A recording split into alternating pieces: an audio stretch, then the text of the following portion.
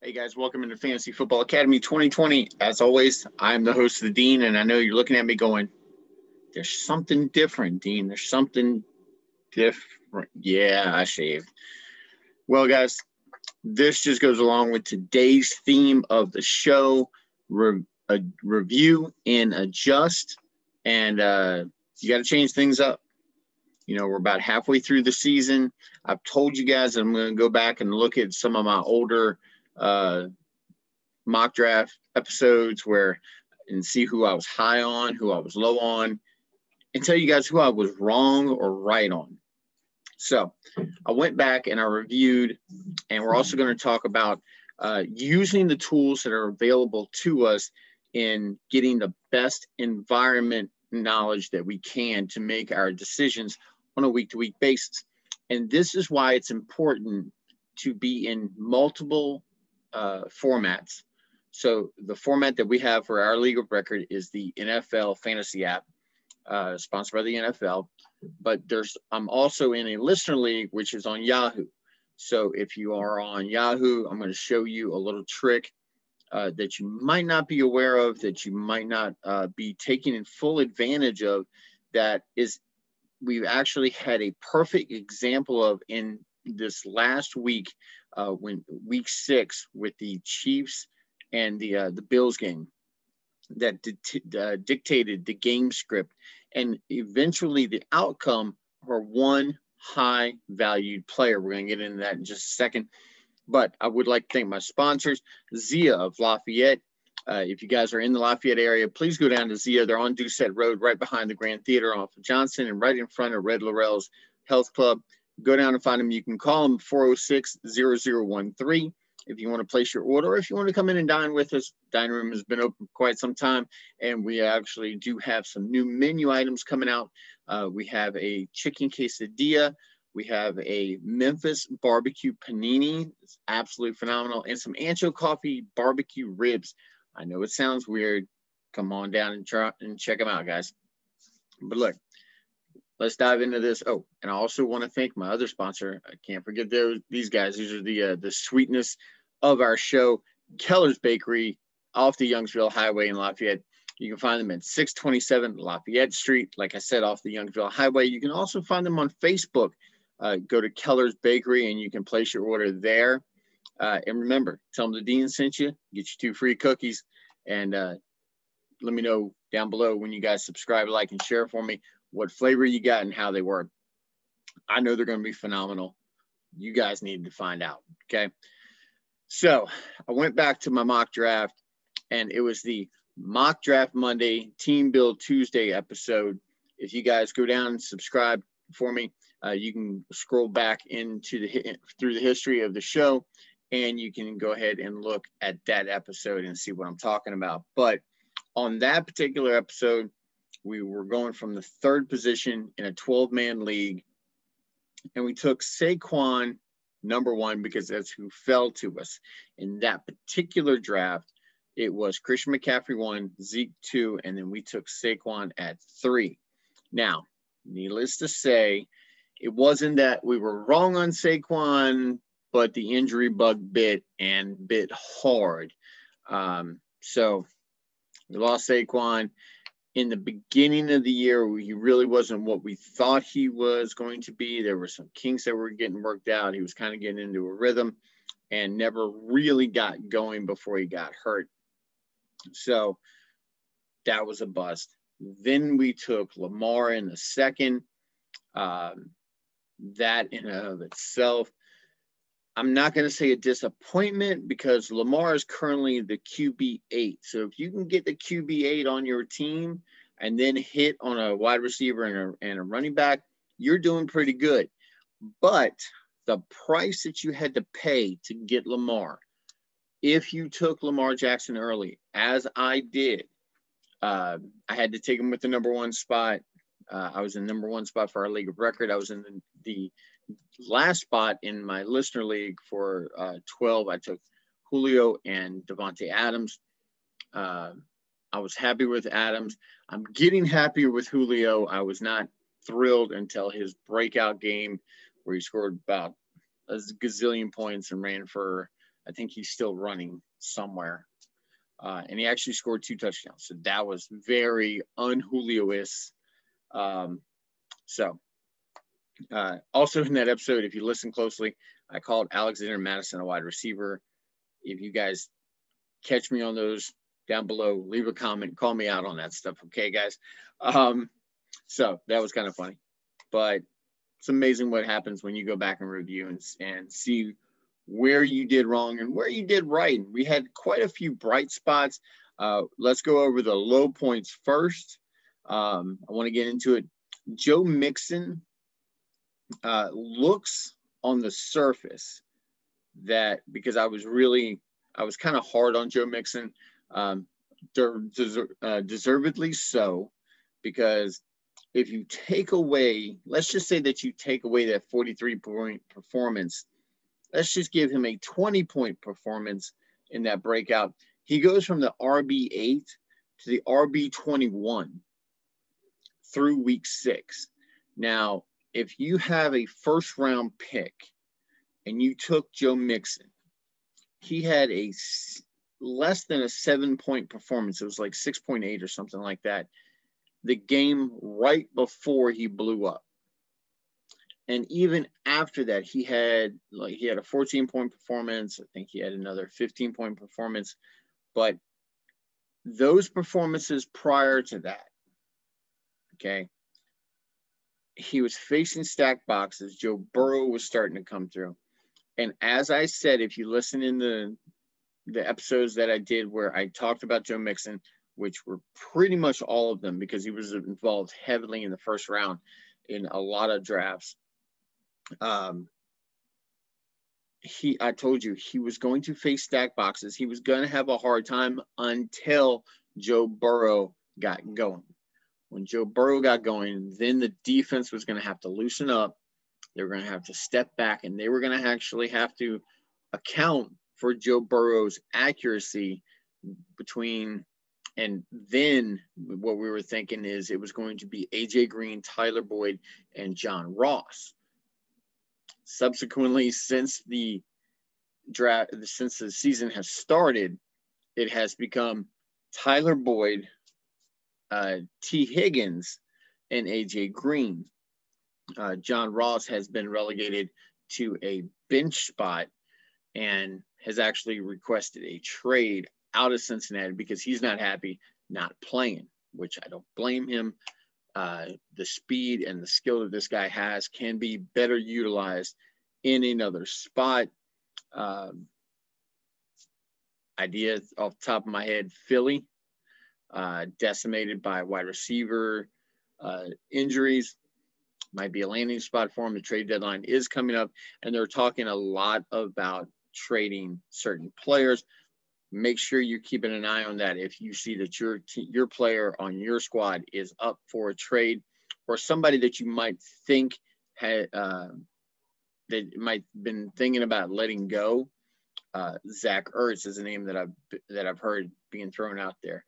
So guys like that who have had big potential, who aren't doing relatively well, if they are on your waiver wire, if you have a spot, stash them. I've heard Dez Bryant's name thrown out for Baltimore. If he goes to Baltimore, I wouldn't be too thrilled about that, just for the simple fact that Lamar's not really passing that much. Now, I don't know if that's lack of options or if that's game plan.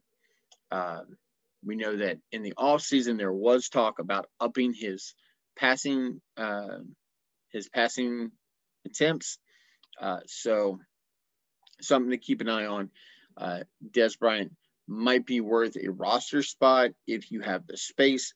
However, this season, roster spots are at a premium, so keep that in mind. Okay, guys?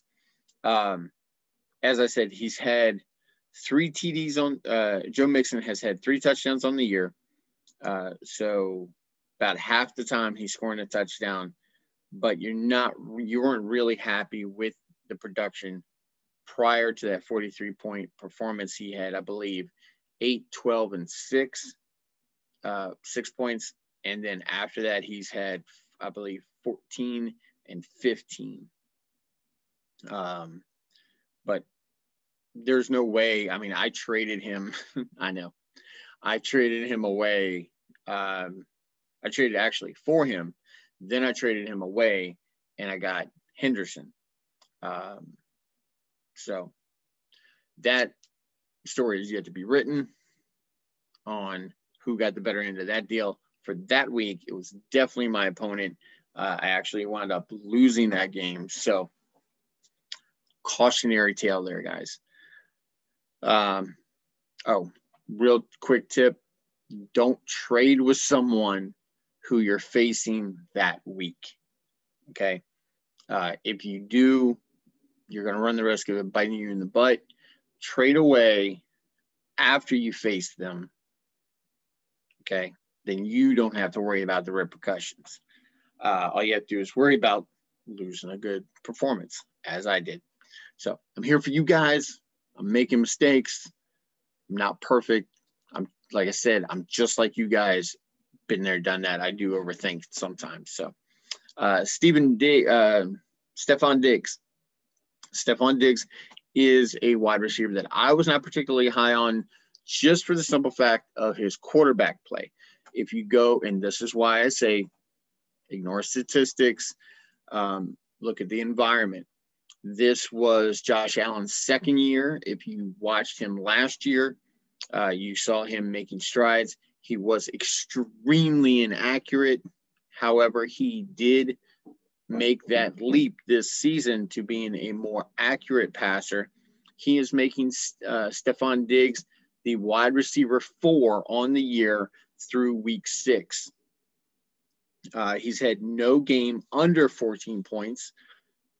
So if you took a shot on Stefon Diggs, on the skill set, and remember, guys, I've told you before, and I actually said in the episode that I went back and looked at, that opportunity plus talent is going to equal results. So Stefon Diggs got the opportunity, he had the talent, and you were seeing the results. So if you took a flyer on Stefon Diggs, then you're extremely pleased. The next player that I wasn't particularly high on because of the holdout talk at that time, along with the way that the club was acting, lack of a better word, was Aaron Jones. Aaron Jones, they drafted A.J. Dillon. There was talk of holdout. He wasn't really happy where he was at. Then he got paid. A.J. Dillon really hasn't been in the equation. And that led me to question other rookie running backs. J.K. Dobbins, again, not really a big question, but in the preseason draft season, it was expected that he was going to contend with Mark Ingram. Even with Ingram hobbled, he has not been lighting things up at all. And then we also look at DeAndre Swift, with the exception of last week's performance. Again, nothing big happening in Detroit, where Adrian Peterson is actually making a statement. And actually, he was performing, relatively well, at least well enough to be a streaming option some weeks. My boy, Cam Akers. Cam was just hit hard with the injury bug.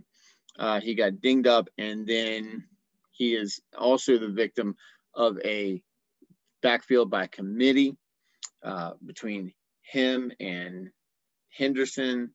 And they throw in a couple other guys in there, and it's a mess in the Rams backfield. Jonathan Taylor has been, he performed well a couple of times. Nyheim Hines kind of took his glory 1 or 2 games, but the Colts look like they are perfectly content in making Blankenship, their kicker, the MVP of their team, along with their team defense. Their defense has been shut down, absolutely phenomenal. They have a bye week this week, so they are out of action. But with the way that they're performing, the way the defense is going, it looks like they're not really wanting or needing to score points to win games. They're perfectly content with letting their defense score, having Rivers throw every now and then, and that's about it. Their tight ends have actually been the bright spot of this offense. So if you had Mo Alie-Cox, the 1 or 2 games that he was available, and then for the life of me, I cannot remember their other tight end. Let's take a look real quick.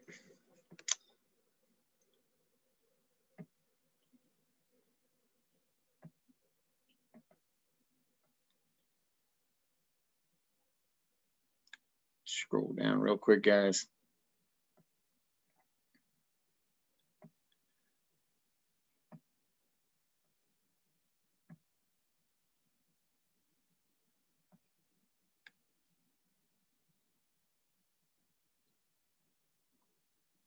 Trey Burton. That was the other name that I wasn't remembering. Trey Burton had a big game with Mo Alie-Cox out. Let's look at his game log real quick.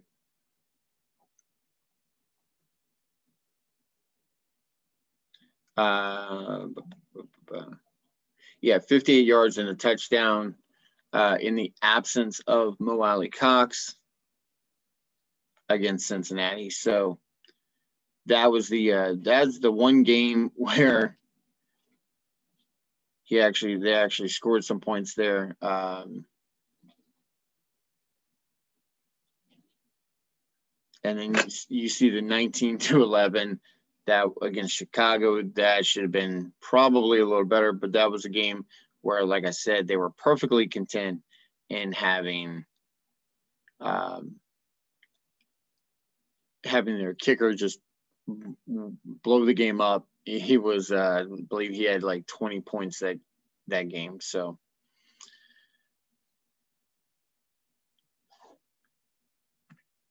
okay, now let's get into the highs. The guys that I was high on that we actually hit on. We spoke about Saquon and the injury bug, and you cannot predict injuries. There's guys who are injury prone, like Dalvin Cook.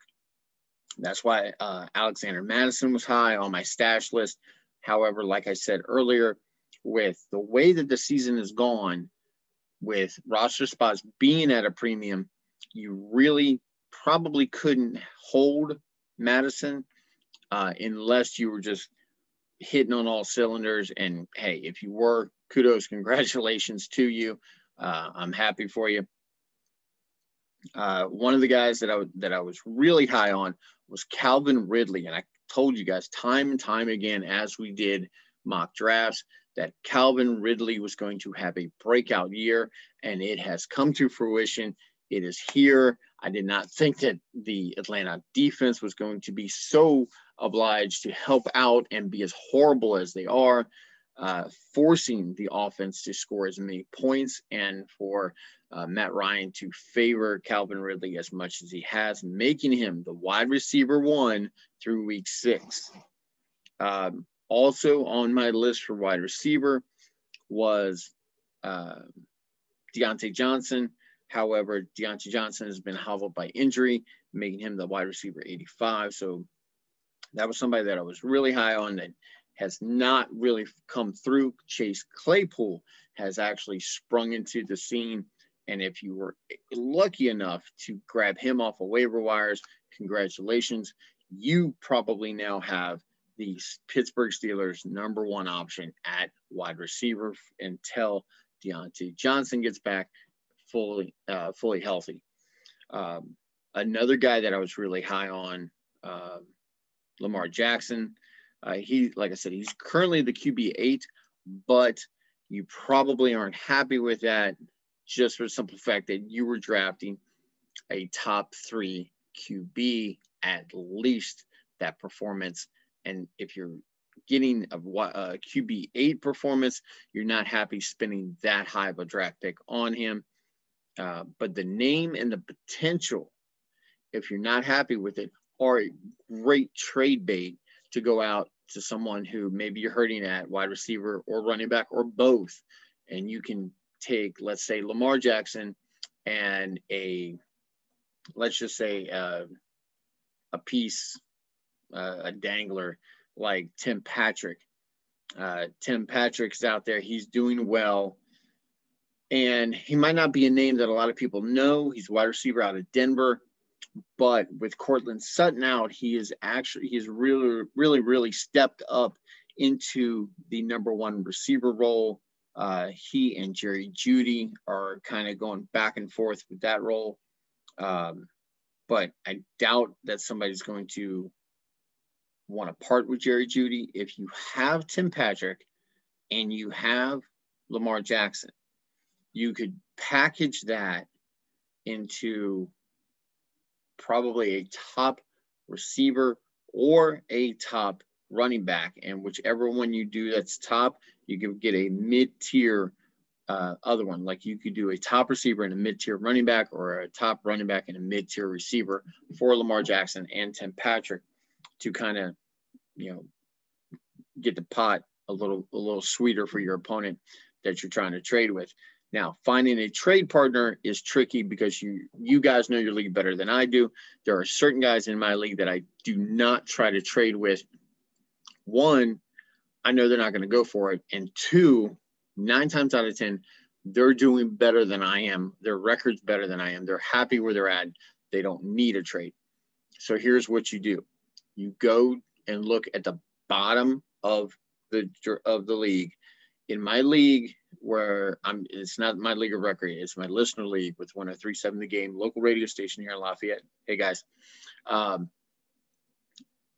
you look at the bottom, and it's really hard in this league because there's 2 guys that are 1-5. Everybody else is 3-3, except for the leader and one other team. The leader is 6-0.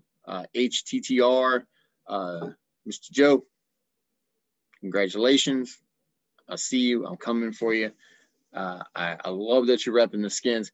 The one bad part I have about his team is that he's repping my Washington team with like 3 Cowboys on his team. So I'm really not happy about that. I want to pull his Washington card, but I can't because he's number 1. There's also a 4-2 team in a 12-man league.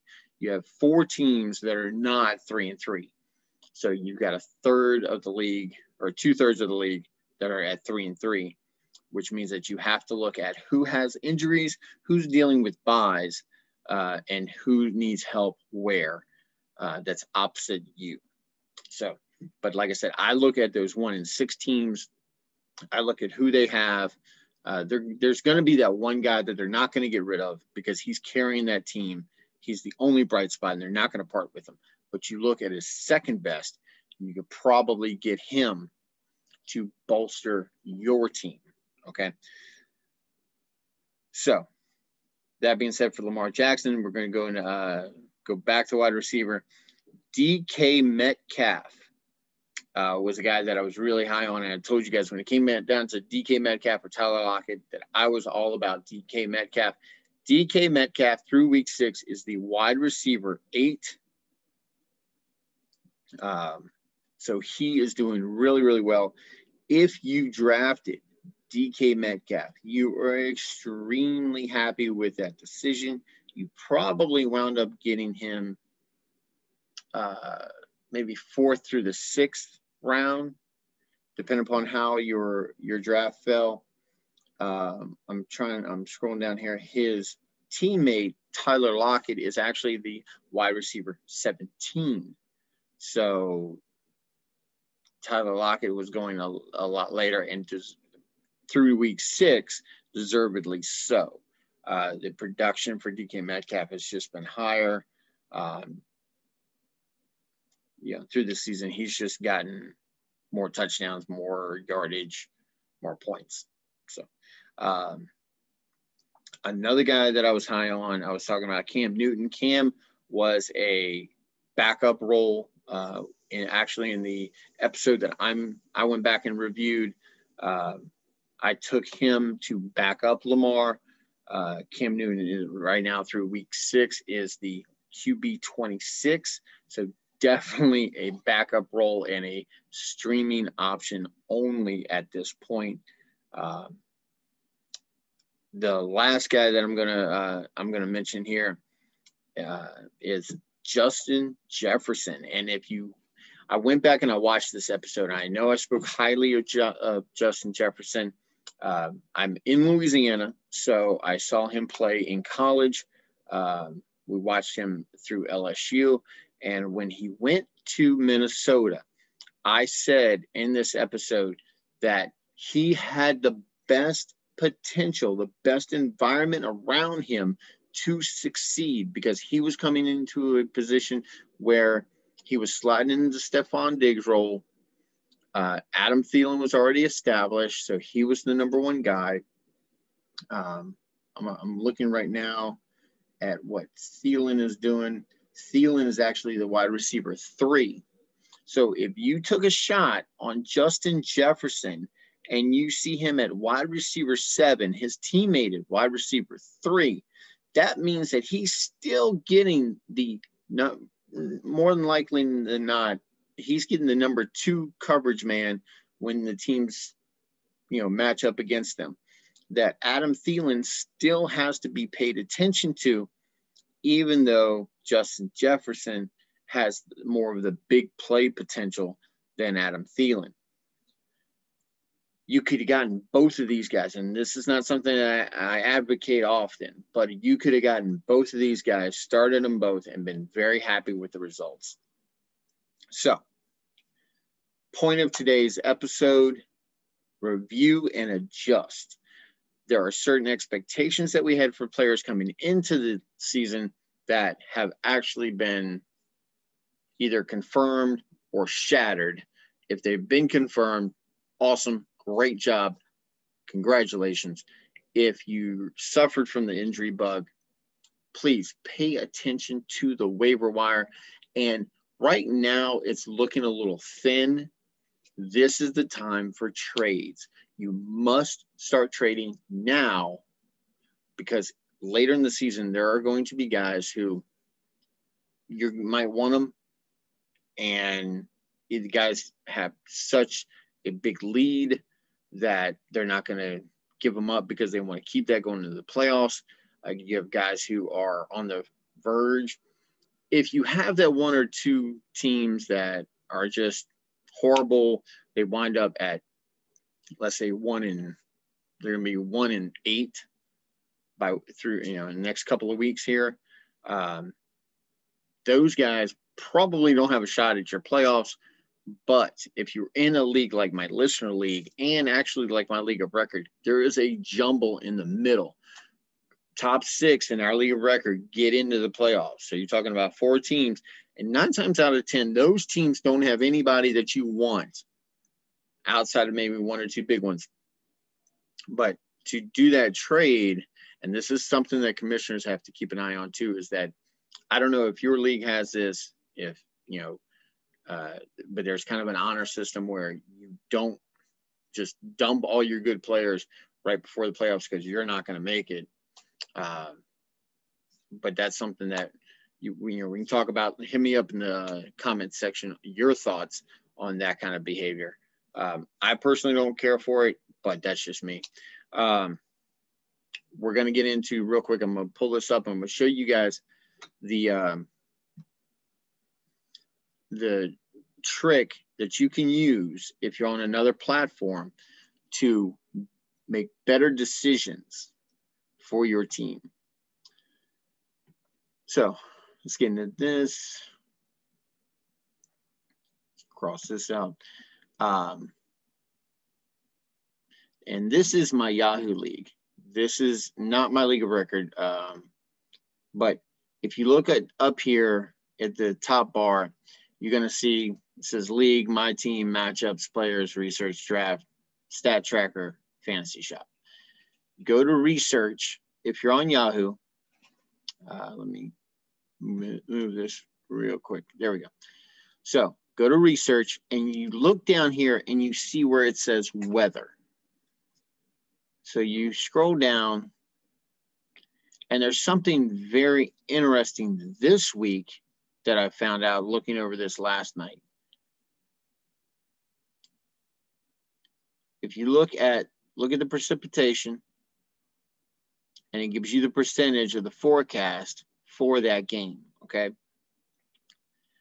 Now, Buffalo and the Jets, look, you already know that Buffalo's going to crush this one. And here's the thing. We talked about talked about Stephon Diggs being, the wide receiver. He's a wide receiver 4. Okay. So he's the wide receiver 4. So you're like, oh man, this is a great matchup. Here's the thing. It's only a great matchup if they need Diggs in the game. If this game becomes such a blowout, because you know that the Jets are tanking, they're shipping players off left and right, they're releasing players a la Le'Veon Bell, you're looking at this going, man, on the surface, this is a great matchup. Yes, it is for Josh Allen. For Stephon Diggs, this could be one of those 14, cool, good, good performance. This might not lead to that 20, 30, 40-point performance that you're talking about all year. Why? Because the Jets suck. The defense is horrible. Buffalo is phenomenal. Their defense is going to keep the score low. So if you have Buffalo's defense, congratulations. But this is one of those games. It's going to be saying here mostly sunny, high of 53, a low of 42. This is perfect football weather, guys. Okay. Now we scroll down here just a little bit farther, and we see like yesterday, it was a 50% chance of precipitation. Today, it's a 40% chance. This is something to keep an eye on. Why? Because if it becomes a nasty environment for this game turns into a grounded pound where you're looking at your running backs as opposed to your wide receivers having a phenomenal game. In KC, if you're looking at Tyreek Hill, if you're looking at Mecole Hardman as a flex option, if you're hurting a wide receiver and you picked up Mecole Hardman, last week you were not happy with Mecole Hardman. That performance was absolutely horrid. Trust me, I had him on my bench. I did not start him, thank God. But in this game, if it gets really nasty, we saw with KC and Buffalo, we thought that was going to be a shootout. It wound up being a run fest where Clyde Edwards-Helaire, and that's the key player that I was talking about earlier, had 161 yards on 26 attempts. That's a really good performance for him. But now you have Le'Veon Bell in the mix.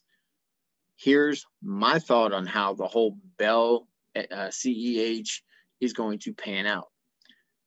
Between the 20s, I think that you're going to see a lot of CEH. However, in the red zone, where it counts, you're going to see a lot of Le'Veon Bell. Okay? Bell has that ability to punch it in. He has the frame. Edwards-Helaire just does not have the body type to pound it into the end zone. We know that from previous experience, Le'Veon Bell is that back that can, on the goal line, punch it in. We've seen time and time again this year that CEH just does not have that. So make sure that you're using tools like this to make your decisions when you're starting players and what your expectations for those games are. Okay, guys? I don't want you guys going in thinking that you're going to just blow up with some monster performance against a really bad defense with a wide receiver. Now, if they're bad against the pass, that's one thing. If they're great against the run, that's something, okay? But if they're just overall bad like the Jets are, this game's going to get out of hand quick. So food for thought, something to think about. And remember, if you use the tools that are at your disposal, you can reign supreme. Okay, guys? That's some good stuff. Today is Mango-Matic. So, by the way, also, this is hashtag not a sponsor for Reign. Also, hashtag not a sponsor for Circle K, who now is having a sale on Reign. You can get them 3 for $5.50 if you put your phone number in at the register, and you can qualify when you buy 10. Your one of those is free. So I'm taking advantage of it, guys. If you have Circle K in your area, please do as well. Okay. I get if you guys like Bang or, Monster or whatever, but Reign, I love me some Reign. If anybody sees this from Reign, I will work for energy drinks. Okay, guys. So I'll promote whatever you want. Just give me some energy drinks, because I've been up since about 3:45 this morning, preparing the episode for you guys. Hope you liked it. Remember, check out your weather. Know your team, know your teammates, your league mates, when you're making those trades. Best of luck this week. And this is a kind of a PSA for last night's game. Last night's game, Boston Scott, outstanding performance. Carson Wentz, outstanding performance. But if you watch this game, oh my gosh, can we please just have somebody go above 500 in this league, in this division, so that I don't have to constantly hear about how a sub 500 team should not host a playoff game? Because remember, guys, somebody from the NFC East is going to make the playoffs. Hopefully. We'll talk more about that next week. But remember, guys, Dallas, Washington this week. I might be really, really hyped or really, really sad the next time I see you guys on Monday. So that is yet to be seen. Washington, please.